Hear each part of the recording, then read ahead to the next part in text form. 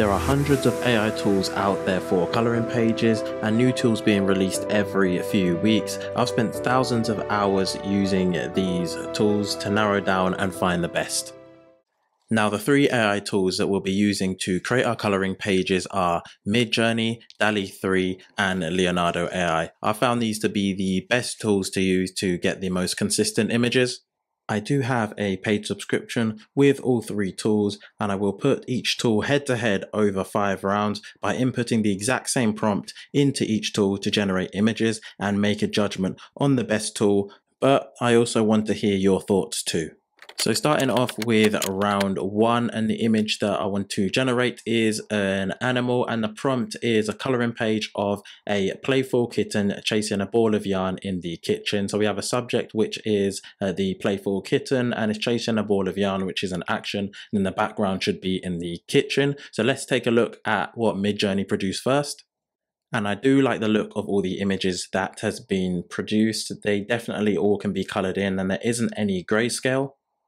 All the images are very consistent, and they are showing different actions with the kitten. However, the kitten doesn't look particularly playful or showing any emotion in any of the images. Only one of them does it look like it's actually chasing a ball of yarn, which is the first image. But let's compare it to Dall 3. Now, Dall 3 only generates one coloring page at a time, so to keep it consistent, I generated 4 of the same images, and we can take a look through them now. So looking at this image, the kitten does look a lot more playful, and it is chasing the ball of yarn, and we've got kitchen background, so I'm quite pleased with that. And then going on to the second page and third, and then so in the fourth, it does follow our prompt exactly. Although in the fourth image, we do see some irregularities with the chair. It's missing a few parts, and then the string looks like it's coming from the cat. But overall, the consistency of all 4 images is pretty good. So finally, we can take a look at Leonardo AI. And the settings I had in Leonardo AI to get the best coloring pages I found were Leonardo, Keynote, Excel, and then I had Alchemy on, and it's also on Dynamic. And this produced these 4 coloring pages. There is quite a bit of grayscale on 3 of them, and one of them's in full color. The consistency across the images isn't always the best in Leonardo, and you may have to do more than one generation to get the desired image.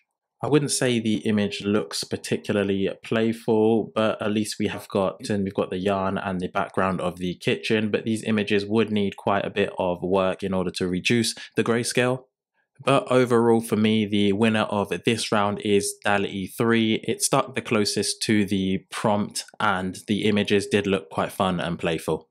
Now, round 2 will involve finding the best tool to create a person, and the prompt for this is coloring page of a firefighter in uniform standing next to a fire engine. But let's take a look first how Midjourney handled it.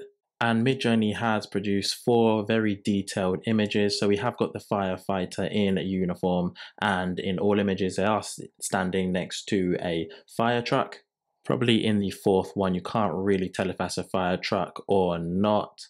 I'm not giving these tools too much information at the start, as I just wanted to see which tool has the most creativity. And here in Midjourney, we actually see the firefighter holding a hose in 2 of the images. There is a little bit of grayscale in some of them, but it's not a lot, and it can easily be removed. Overall, I'm pretty happy with the quality of these images produced.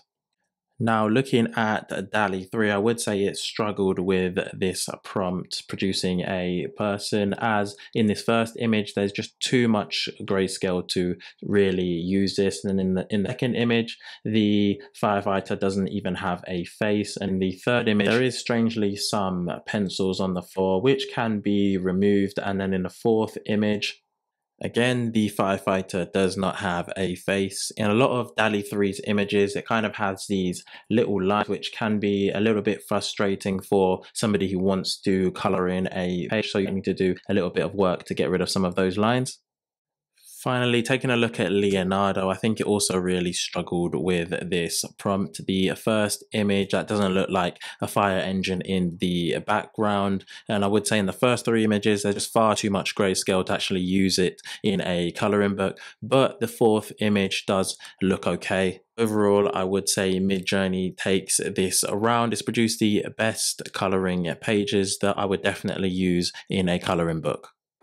For round three, we're going to be taking a look at some landscape coloring pages. Now, these are really popular on Amazon, so we want to find the best tool that can create these type of pages. And the prompt that I've used is coloring page of a tropical beach with palm trees leaning over the shore and a few small boats in the distance. And we'll take a look at Midjourney first. And as always, it's produced some consistent quality coloring pages on its first attempt. Clearly see a tropical beach with palm trees that are leaning over the shore. However, the small boats are not all in the distance. With the first and second coloring page, we can see a boat actually on the beach. However, with the third and fourth coloring page, we can see the small boats in the distance.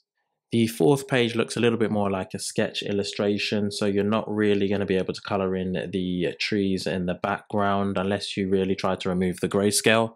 But I do like image 3 out of all of them.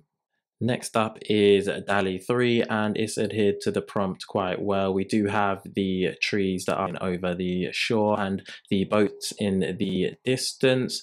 And that is consistent across all pages. I think Dall 3 does the best with complex prompts out of all the tools. However, in the third image, there are some pencils on the beach you'll have to remove. You can use something like Canva.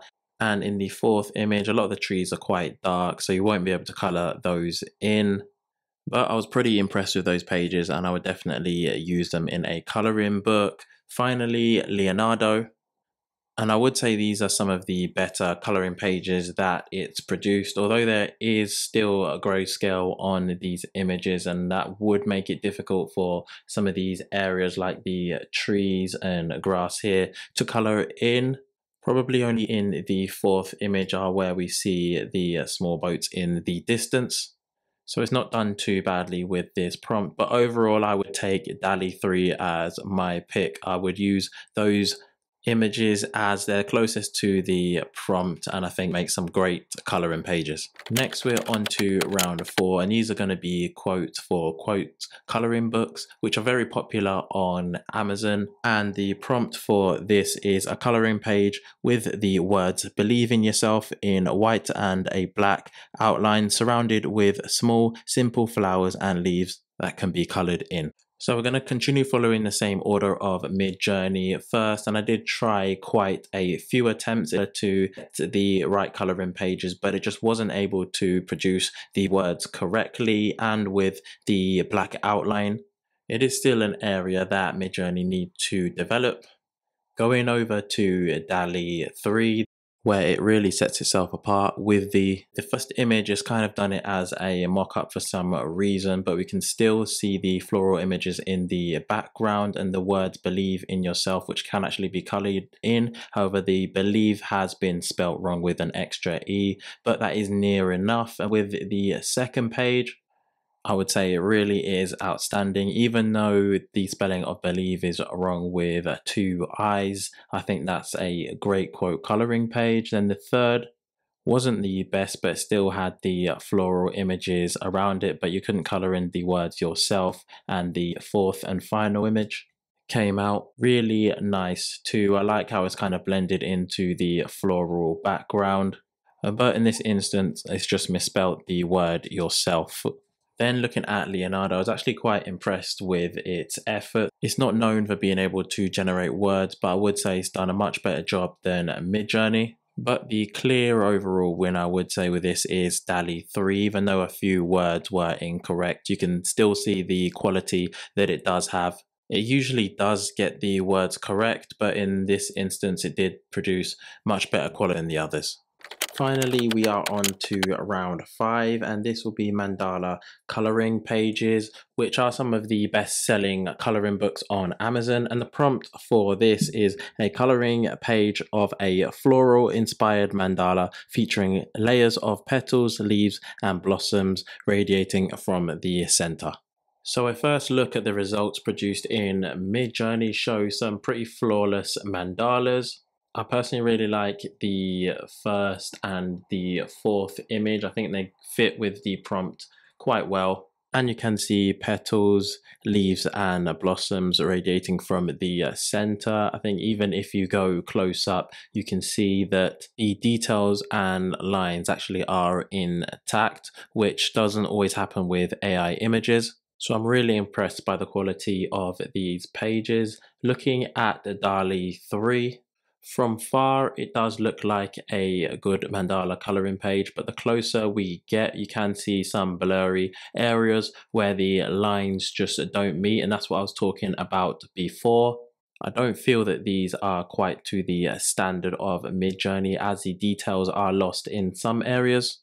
And third is Leonardo, where unfortunately it has not matched the prompt at all. The lines are all over the place and it really isn't a good coloring page. So at the end of round 5, I say Midjourney takes this as it produced the best quality mandala coloring pages. Now, the overall winner was Dall 3. It won 3 rounds, including animals, landscapes, and words. It is my favorite tool for coloring pages, but let me know what you think. And if you would like to see a similar type of video with covers, then let me know in the comments.